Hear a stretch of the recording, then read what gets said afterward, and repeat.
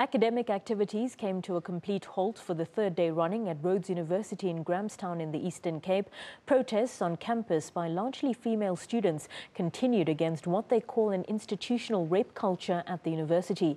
The protest was sparked by the release of a list of alleged sexual offenders at the institution on social media. The protest went viral last night as scores of students demonstrated half naked. 5 students were arrested. A show of force, sending a clear message to management. It comes from the victim blaming trope that whenever someone was raped, they asked what was she wearing. So it was a way of protesting and saying, even if I'm naked, no one deserves to touch me, no one deserves to lay a hand on me because it's my body and no one is entitled to it.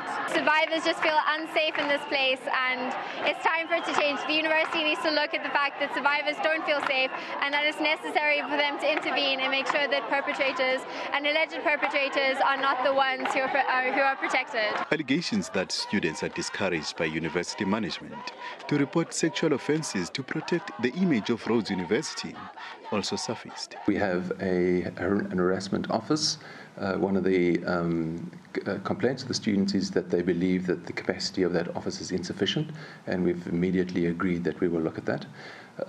But there is no rule that says students may not go straight to the police, and certainly in cases of serious sexual assault, going straight to the police often makes a lot more sense than coming to the university. Further engagements between management and students are set to take place as they thresh out a long-term solution. The protest action by the students has died down somewhat, as conveners of this protest have called a meeting to map out a way forward. Unatibingwase, SABC News, Grahamstown.